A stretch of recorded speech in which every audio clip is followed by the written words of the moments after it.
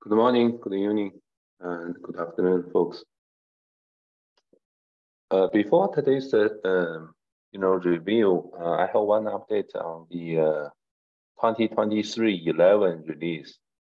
So now we are open for the call for participation for the 2023 11 release, which will be planned release date is this November. So please check the email that I sent out to the community. So if you have any candidate features, please let us know. Thank you. I think today's topic is Google team will present two HLDs related to the GMI enhancement. I think Ritu, I will hand over this to you. Hey everyone, good morning. Thank you, Enzo. I think we can start with it. I see Tomek already on the call. Tomek, are you ready? Yes, we have Ryan and Sally to present those respective. Okay, great. Okay, so I think we can start then. I think we should start maybe with Ryan, the safe on site. Sure. Do I need to share screen or? Yeah, please. Yes, please. Yeah. Let me pull it up the document then.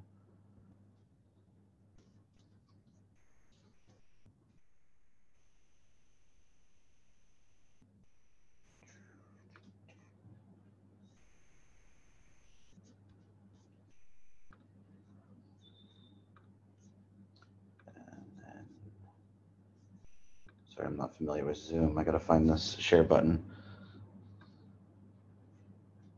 And it's at the bottom. Yeah, I can see your screen. So this is a diagram that's embedded in the rest of the document, but let me start with the overview.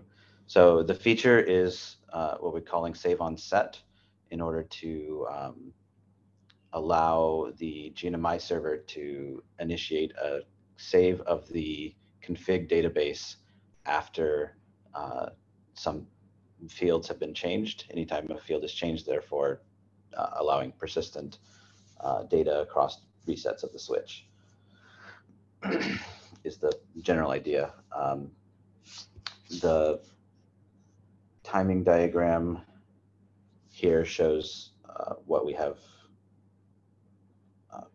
So anytime a set comes in, we won't write to the config database. After the config database has been written to, we call a transformer from the SONiC management common, which then sends a call through the dbus to trigger the config management save as part of the GNMI set.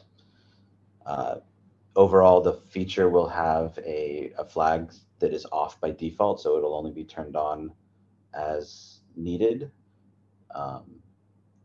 Let's see if I cover everything. I think that's all the big details. Is there anything anyone would like to know?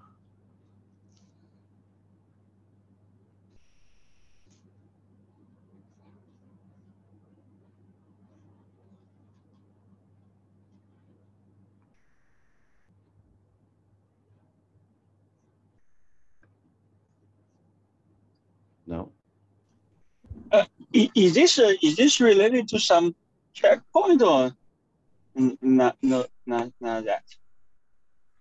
I mean, you can think of it as a checkpoint of the config database after a set. Does it give some explicit checkpoint so later we can use the rollback or?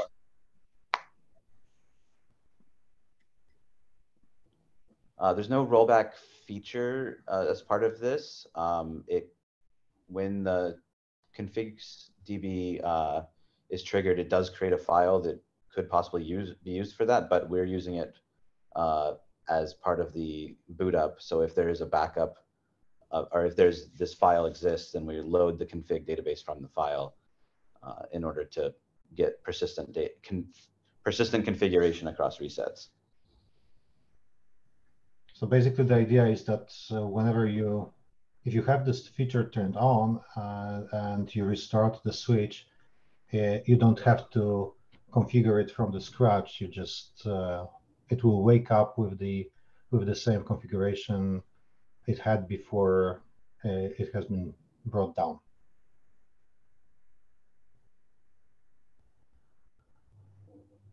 And yes, you can, in theory, have multiple, versions of this file. I mean, as Ryan said, we currently have only one, which is overwritten every time a new set operation takes place.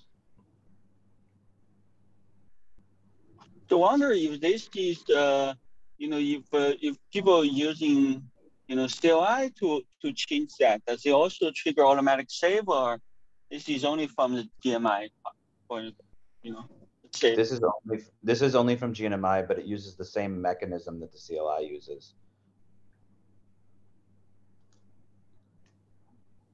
So you could accomplish the same thing by using the CLI to generate the config backup. But if you turn the feature on, it does it automatically upon GNMI set.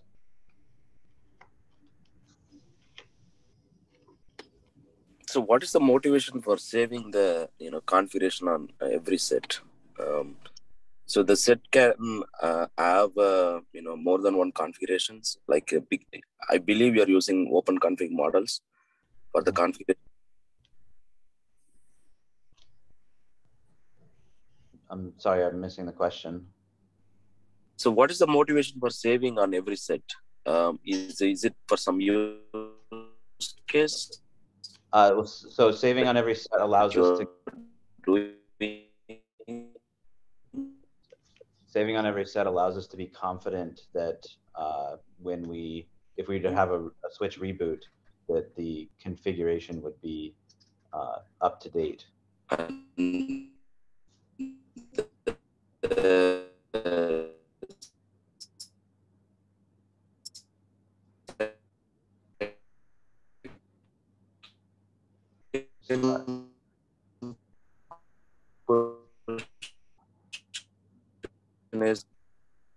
Yeah. Sorry, Venkat, I'm not sure if that's your connection or mine, but I'm not getting all of your audio. Okay. Have any problem of that's why you were saying, trying to understand. I could hear you now. That's why the voice is not coming through. Okay, so I would do you have any problem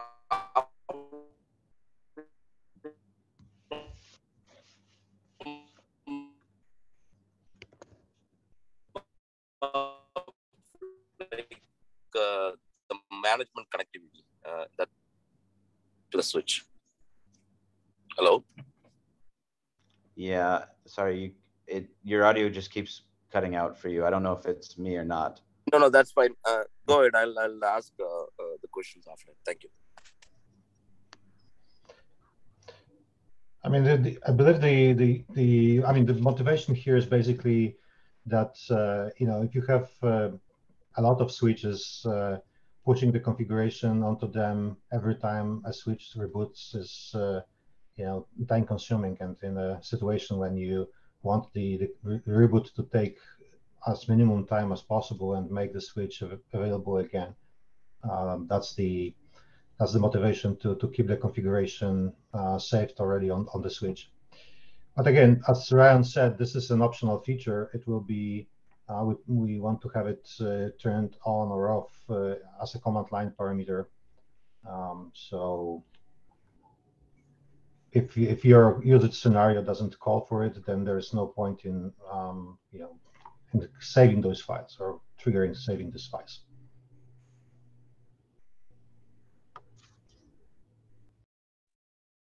So when this feature is turned on, will there be a separate file maintained other than config.db.json all the time, or it is going to be somehow merged with the config.db.json after fast reboot?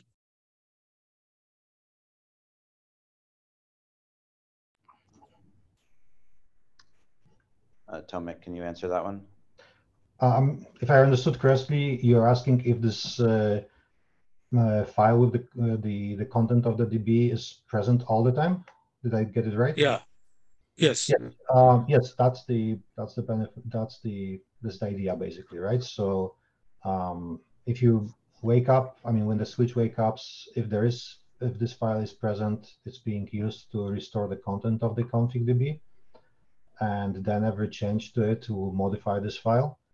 And yeah, so basically it means that, I mean, if the switch is after factory restart, right, it's not there, but once you do a set, it will be.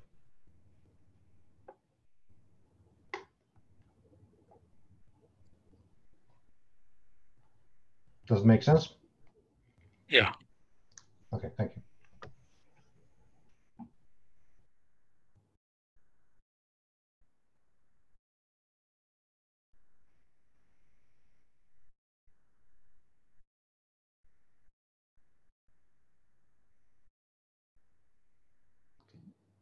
Do we have any other questions?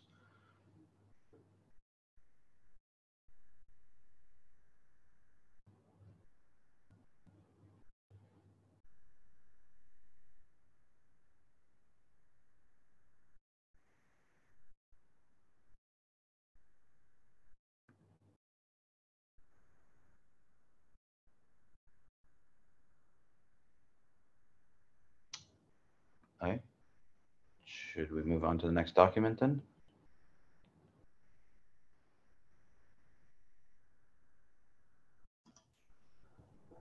Yeah.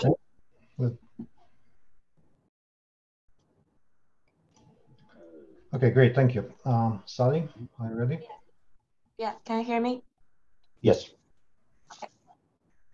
Can you hear my? Can you see my screen? Mm-hmm. Yeah, this is another feature that Google want to upstream to UMF framework. So basically, the feature is called master arbitration. The purpose for this feature is to avoid multiple controllers trying to control one switch. And the master arbitration is basically only work for the ZgRPC. And during the implementation, for each set request, there will be an election ID assigned for the request. And this election ID is increasing, is monetarily increasing, and will never duplicate. And the switch side will decide the largest number for the largest election ID, and choose that set request as a master request, and execute the set operation. And for the other gRPC like GET, master arbitrations will not work there. So the GET request will not be affected by the master arbitration feature. And here are some scenarios for the master arbitration. By default, master arbitration is not enabled. In the not enabled case, each set request will just be assigned with a 0 election ID. And in this case, each set request will be sent to the switch, and the switch will execute each of the set requests. But if the master arbitration feature is enabled, like for this diagram, like we have the case that the set request from the controller 2 is actually greater than the set request from controller 1. So the switch side will recognize controller 2 as the master and ignore the following set request coming from the controller 1. And here is a case that even though the controller 2 is recognized as the master, but because it is doing a GET request after the master is set, so the GET request from controller 1 will not get impacted.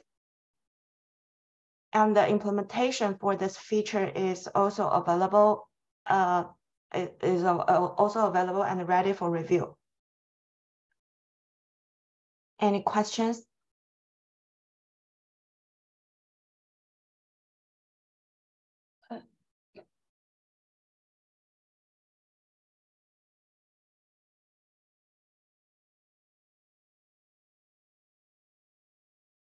No questions? Oh, sorry. I think maybe the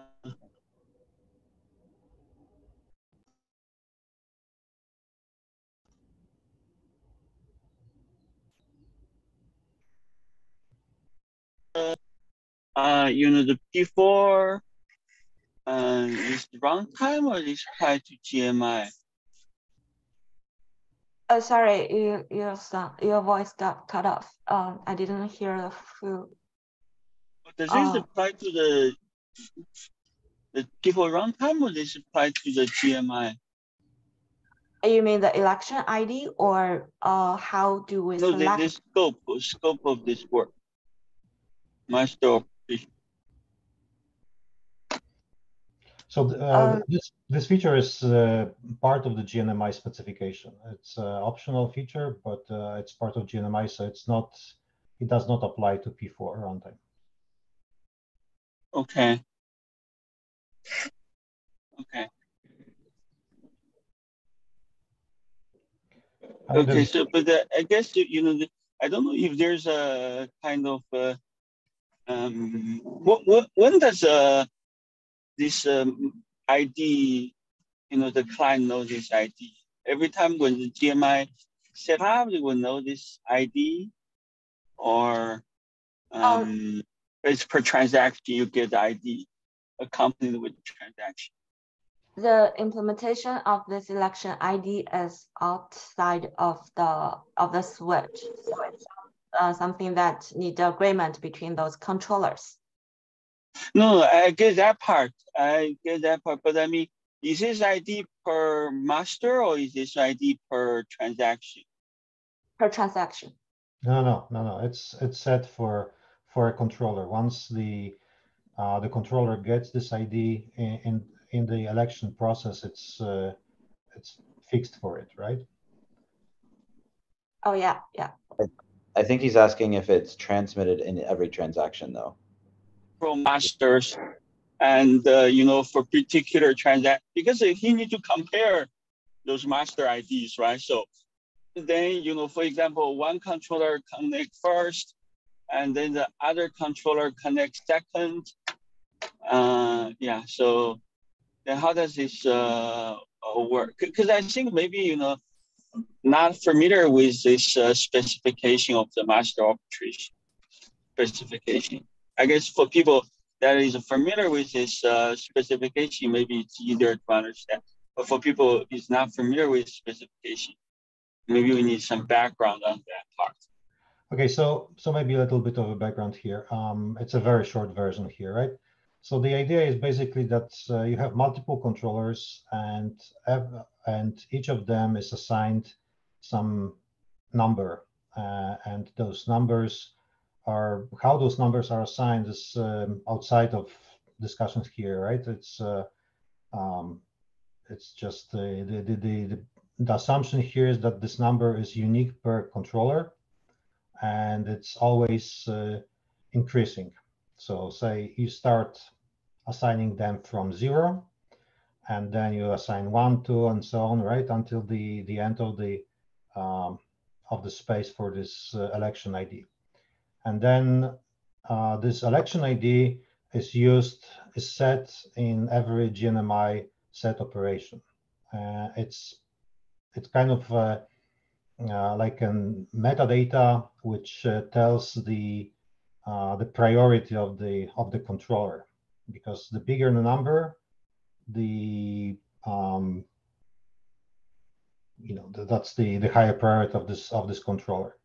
And only the one with the highest ID is being listened to, and the set operations performed from this controller. So basically, it means that if, as in this case, for example, here you have a controller 1 with ID of 1, and that's the first time a controller connects to the GNMI.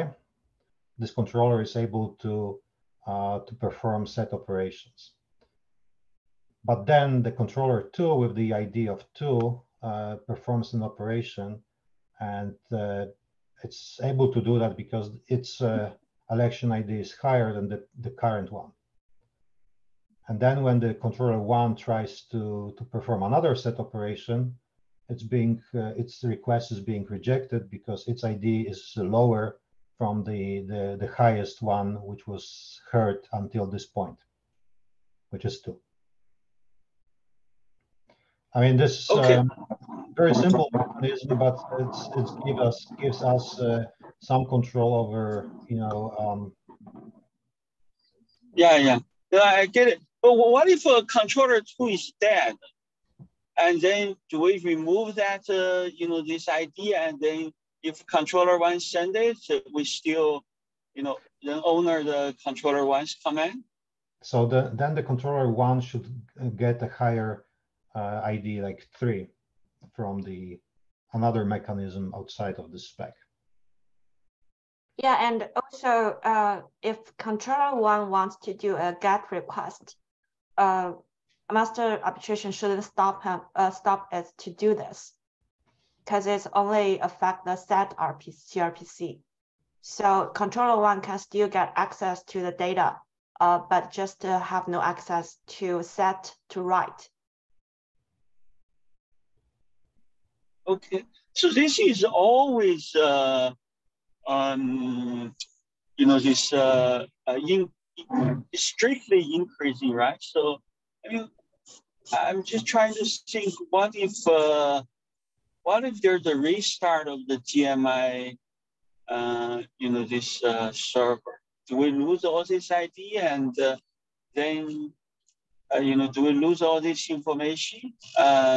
And then in that case, we could potentially allow some, if we need to relearn, we need probably potentially allow, some of the controller that connect and set, right? So I'm just thinking, in the restart of the GMI, what could happen there? Because do we remember those ideas across GMI restart? No,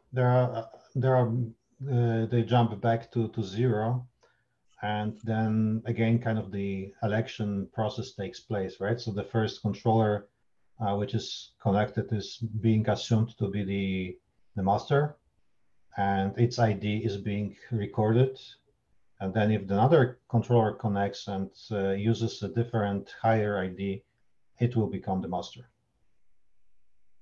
So when does the controller tell the ID? At the time of the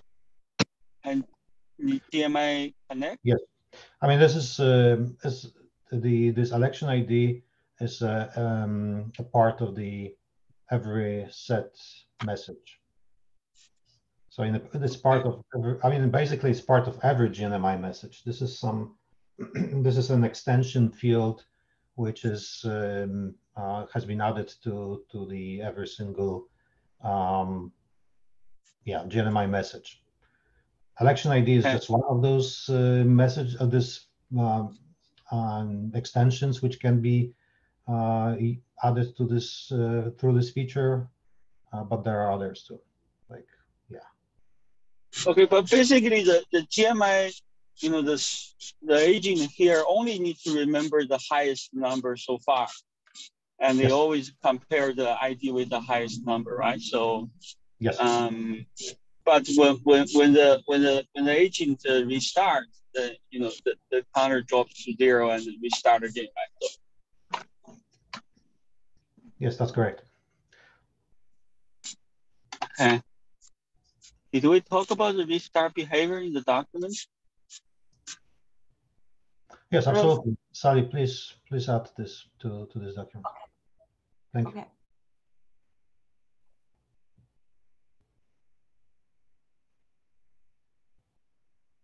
And I assume, this feature can be enabled or disabled, right? So, it's not like by default enabled, something like that.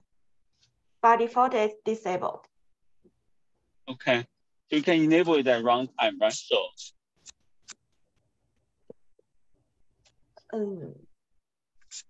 I don't think it's in runtime enablement. We are currently now using a command line flag to enable.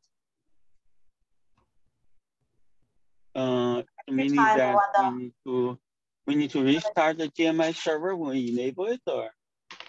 Yeah, every time when we restart the GMI server, we can restart it. Okay. The reason why this cannot be enabled at runtime, people can turn it on, turn it off without restarting the GMI server. In order to do that, you need to define some API for that, right? I mean, we can add it, but so far we haven't seen a use case for doing that. So it's kind of was okay. The reasoning here was like, what the switch is, what environment it will be used in, right? So. Oh, sorry, maybe I didn't get. So how does this feature enable and disable not through the config DB? It's like the other features basically read from I think it's a config DB.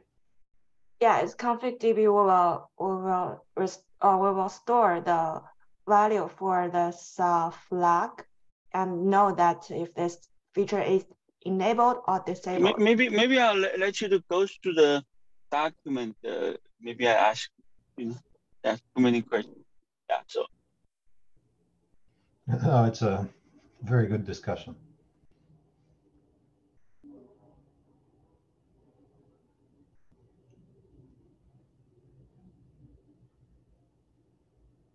And just maybe it's not completely clear here, but basically, even if this feature is enabled, if you do not add if you not use this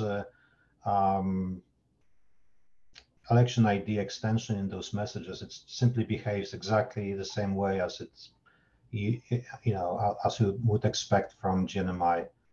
So basically, every controller connected to the switch is treated as a master, right? So that's basically exactly the same behavior as you have today. So you can, in theory, have it turned on all the time and simply not use the IDs.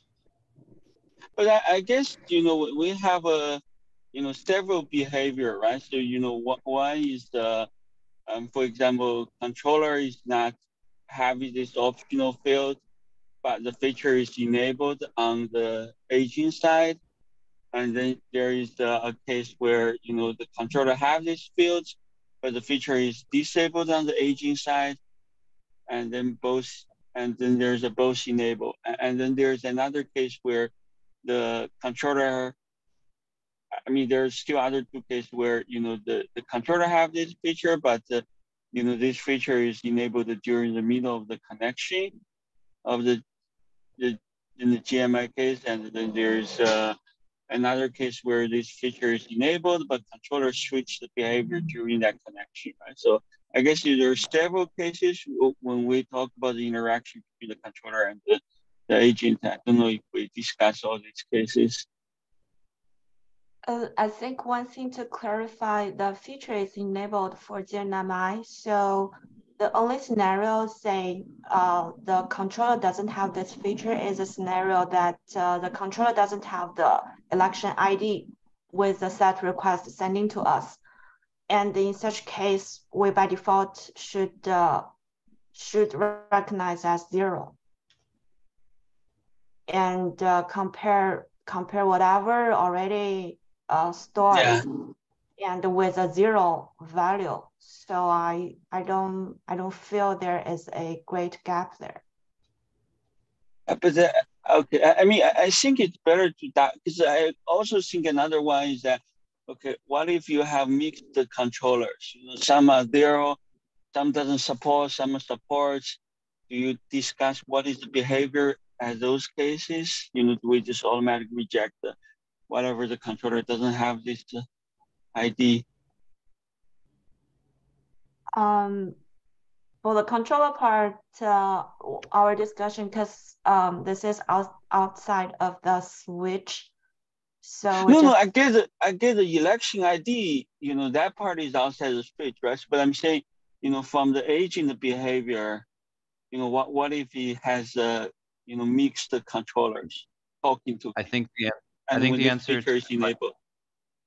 I think your answer would be that any switch or any controller not providing an ID is assumed 0. Yeah. Does that make sense? So if you have some controllers providing an ID, then that ID will be used. And if it's higher than 0, then any other switch or any other controller will be rejected. Yeah. Yeah, no, I get this. I think, yeah, so maybe what I'm saying that, you know, can we, I mean, the document, you know, having all this, you know, case be documented. So when the people want to know, you know, the behavior of various scenarios, they can look at the document and get the answer. I mean, that is my, you know, main purpose, right? So, you know, this make, you know, this document discuss all those cases so people will know, okay, what is the behavior that makes sense. All the various cases, right? So, yeah. We can add like a chart that shows all the cross of which pieces are using which and what the expected outcome would be.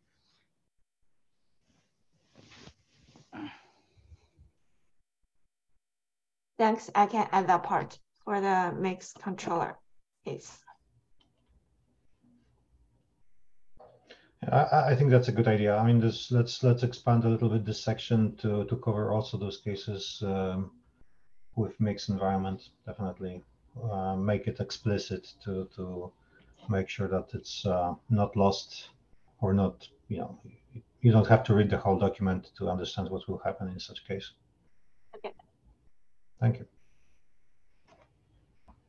Okay, it goes to this. How is this feature enabled? Maybe I didn't get that part. When the switch got restarted, and we will have a command line flag testing and enable this feature. Oh, this is command line. Okay. Oh, get it. Okay, this is command line. Expose via the command line. Okay. That's why we discussed before that we don't do this enable. We don't enable this feature during the runtime. Instead, we do it every time when we reboot or restart GMI server.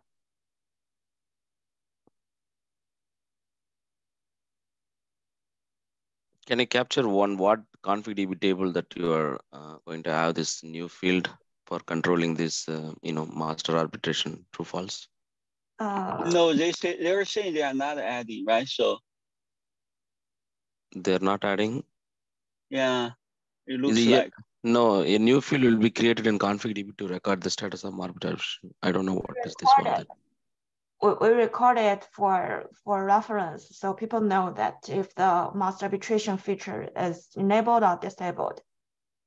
Oh, this is like a state kind of information? Yes. Okay, then it should go to state DB. But we write into it. So no, it's I think it's there's some misunderstanding here.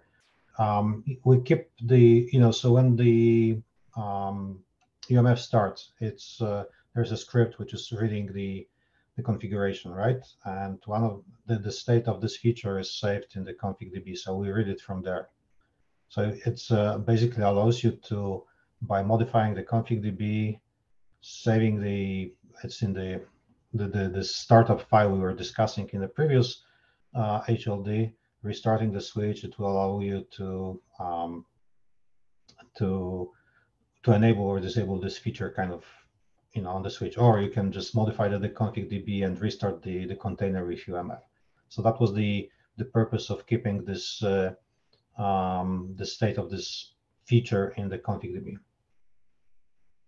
So user won't be able to touch this the new field that you are updating on the config.db, right? It is internally updated from the GNMI server. Is that correct? We are read-only. We are treating it as a read-only value. You can modify it, using say CLI, and that will impact the the behavior of this feature when you restart it. I'm not completely clear if I'm answering your question, but so this field, basically whatever you're talking about, right, is will be updated dynamically. Is that what you're saying? I mean, the user cannot not supposed to touch this field, right? Maybe in the means of click command or whatever. So the user can use it, can touch it, but the impact of changing it will be only during the restart of the UMF. Okay. So if you modify it, during normal operation, it will not turn off or turn on this feature. All right. Only the restart of UMF will take place.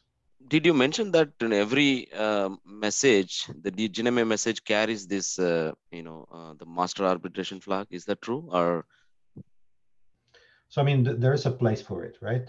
I mean, you can set it, but you don't have to. If you don't, then we assume that it's 0. Okay.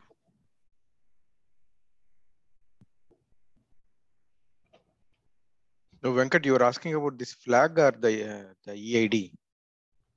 I'm asking about this flag, whether it's carried, the the extension, message extension, something is there, right? Yes, that's, you can see it on the screen line. Yeah, that carries arbitration, master arbitration value. I don't know what that is. Is that, can that be used to say that whether the master arbitration is decided or not for this particular configuration from that particular controller? No, it's just the election ID, which Okay. is part of this, and it's just used as a part of this protocol. If you do not enable it, you can add this field, and it will have no impact. Okay. If you could have some sequence diagram, that will be helpful. Like when you get the message from controller 1, what are all the tables being updated? I don't know if that's captured somewhere. And then how is it referred for subsequent GNMI server restart and all those things? I believe that would be helpful. For the changes of the flag? Yeah. Okay.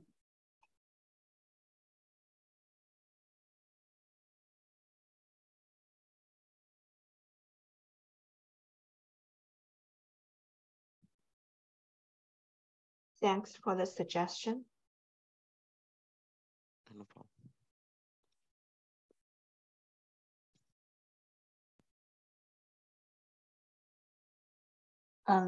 So I'm just curious, for those master with the lower ID, when they try to do the set, what do they get in return? Like unsupported, something like that? Permission denied. Okay.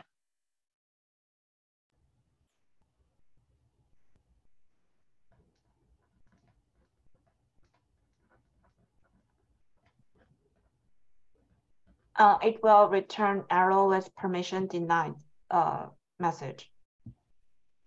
Just drop the request.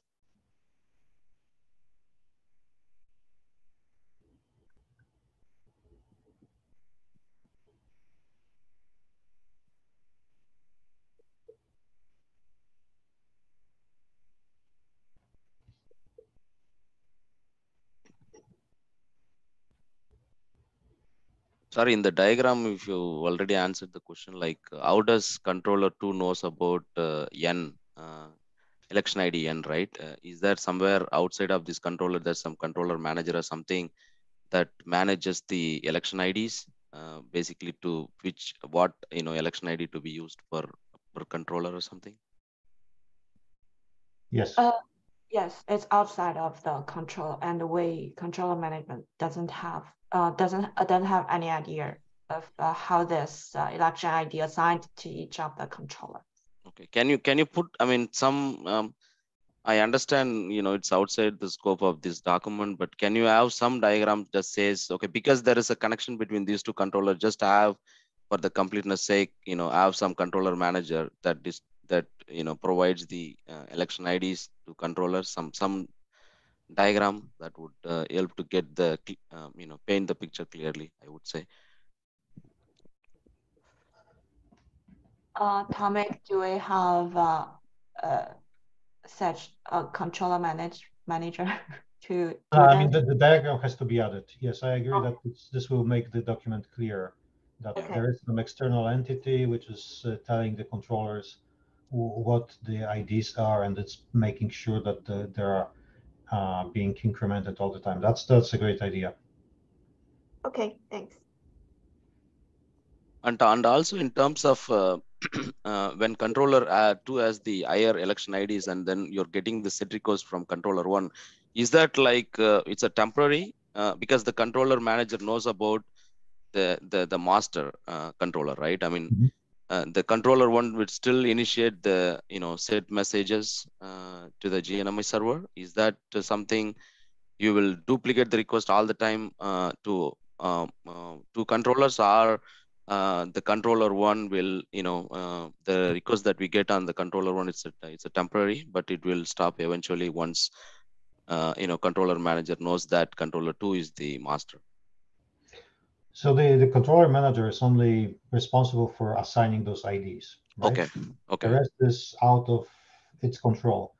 So basically, as you see on this diagram, it's possible that even though the controller 2 has bigger IDs and is the actual master, the controller 1 will be able to perform a set operation before the controller, if it happens that it will be the first one to send the set request. But this will be its only chance to do that, and most likely the configuration will be changed by the controller 2 to the right one. Okay, so I mean, my question is, do we continuously get the errors for the set request being pushed from the controller 1? Is that somewhere controlled that it will stop sending the set request, but it will do only the get operation afterwards, or like you will always see the set request being sent from controller 1? Well, I mean, again, that's the implementation of the controller 1, Okay. how it will react, right? I mean, all right, okay. Gets the permission denied error type, it should realize that it's not not the master and should stop doing that. But this is up to the controller. Again, I mean, this just don't get this wrong. I mean, this is a very simple mechanism, and it definitely has its disadvantages. But if we want to, have a fully working solution, we will have to go with something like, I don't know, Paxos or something like that, which is more. Yeah, my concern is like if controller 1 tries to send the set request and it keeps on throwing an error, I believe we are not capturing in the syslog. I don't want to see a lot of false positives on the syslog. So that's the only thing I'm worrying about. Got it. Yeah. Yeah, syslog spam is also our concern. Yeah.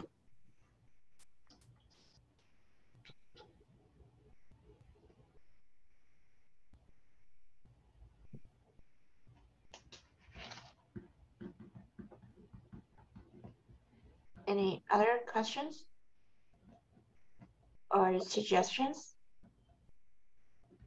One just thought, can there be a situation like this? The controller 1 is the master and it is doing set request, and the GNMS server is having the controller 1's EAD, and controller 2 now become master with a new EAD higher than that controller 1, but it does not do any set. So the GNMS server still assumes the EAD of controller 1 as the latest master as it know. So till controller 2 do the first set, right? The controller 1's set will be still accepted, because the situation could be configuration coming from the user, even though 2 is there. So I was wondering, do we any some kind of out sequence kind of thing.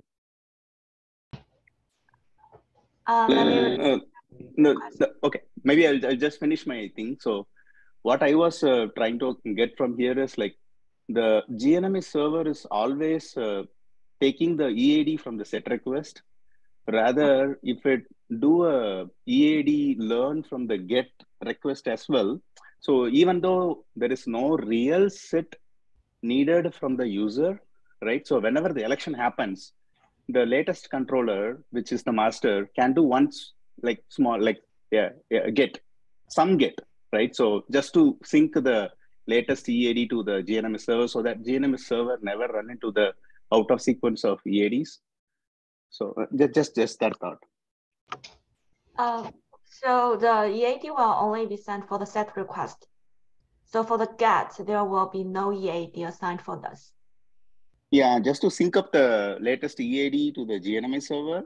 So is it possible to add the EAD in the get so that GNMS server never go out of sync with the latest master? You know what? Let us check the specification, what the spec says about that. But in general, that's a very interesting idea. Because otherwise, yeah, you would have to make every single controller to perform a set operation as soon as they get the ID. Correct. There is no dummy object or something to set as well. So otherwise, we have to introduce some dummy object in the SONiC side just for syncing this. If it is only possible through set, right? So if it can be learned through get, it's easy. So we can just do some get, right? So right, it definitely is not destroying operations. So that's interesting idea. But again, let me check the spec. I just looked. It Ryan? only references that. So I mean, it's possible, but to make a change like that would require an update to the specification. Could you repeat? Sorry, because there was some. Sorry, yeah. The specification only references the set message. I posted a link in the chat as well, but yeah, it sounds like a good idea, but it would require an update to the implementation or to the specification. Okay. So if we are not able to extend it in the get, then we may have to do some dummy set, some object, something. Yeah. I believe the master election will be delayed until you get the set request. That's all it is, right? Yeah. So for get operation, irrespective of the role, you are going to allow the get operation to go through from GNMS server perspective, correct? Yes. GNMS server get always allowed from both controller. Yeah. Maybe useful for some sync between the configuration, something like that, or whatever it is.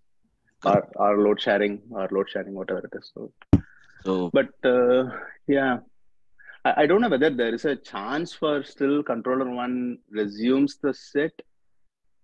It can stop on the first permission denied. That was on the other discussion from Venkat initiated thing. But this one, I don't know, like if a controller manager gives the new election ID to the controller 2, and it should inform the controller 1 as well about the lower ID on their side. So as a slave or something, it is up to the implementation on the controller in that front. But when it comes to the SONiC integration, if it is completely relying on the incoming information to accept the set, then it doesn't even know if controller 1 continue it, even though controller 2 is the right master. So yeah, and that looks like little like incomplete on the GNMS server side in the SONiC.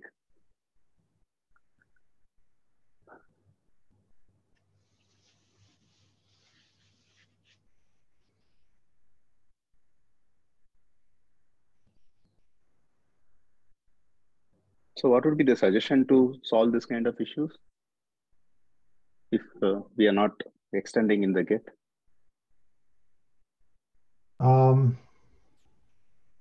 Yeah, I mean, let us think about it and talk to the open config working group, and let's find out, because it might be easy to change that. Yeah, yeah, that would be great to change it in the get. So that will be easy. Actually. Yeah. Okay. Yeah. Thanks.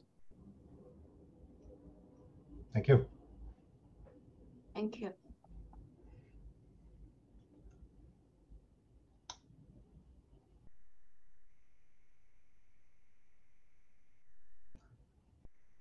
Okay, any other comments?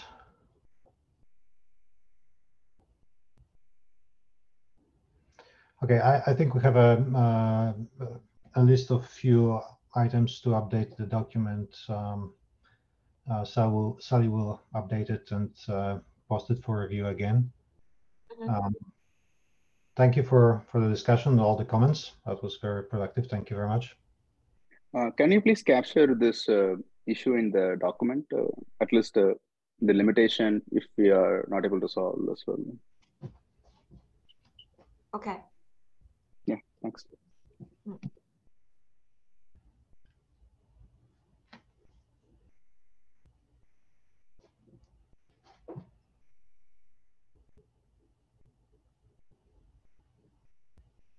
Okay, that's, I guess, all from our side.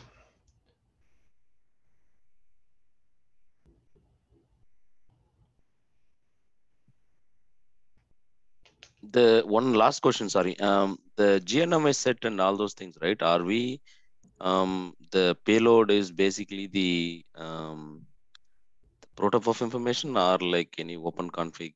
I don't know what are we carrying. Is that something you can share to the community? Or?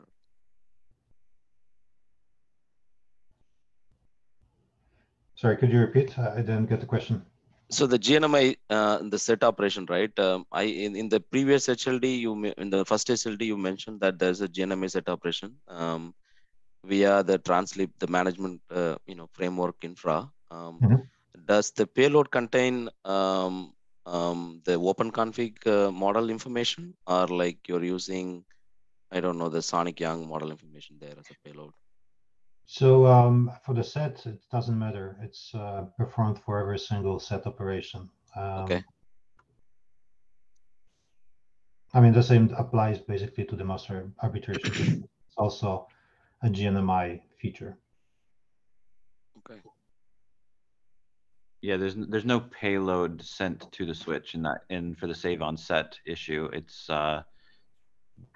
just a thing the switch does when it receives a set request. Okay. But even otherwise, for the regular payload, it will be the open config models. I'm wondering, curious to know what. Well, it's just saving a copy of the config database. All right. Okay. All right. Thank you.